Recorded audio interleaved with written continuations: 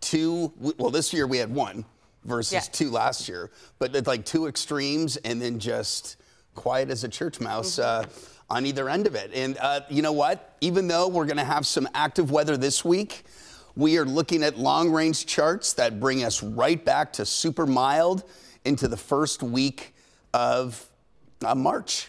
So no signs of winter at all. We have 1 day of cool this week.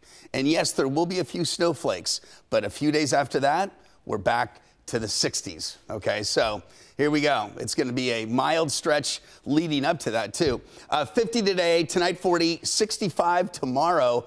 There will be a scattering of showers tomorrow with the mid 60s, about 25 to 30 degrees above average. That system right now is approaching, but it won't be here until tomorrow in kind of two pieces.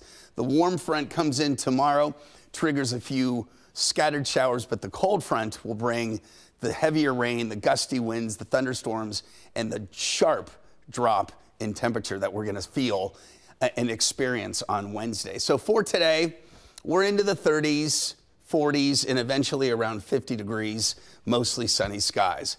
Then for tonight, we're going to see a mild night, lows in the 40s with a southerly breeze.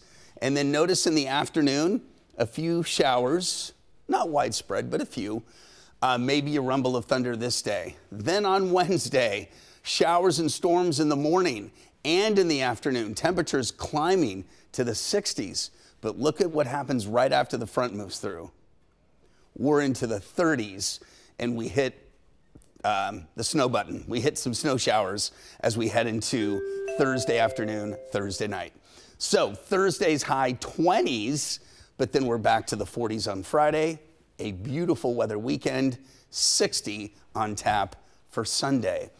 So yeah, it'll be a little turbulent this week, but as I mentioned, 60 on Sunday as a sign of what's to come next week. We're going to be even warmer than that. But 1 day of cool to contend with and even some snow showers, and that'll be on Thursday.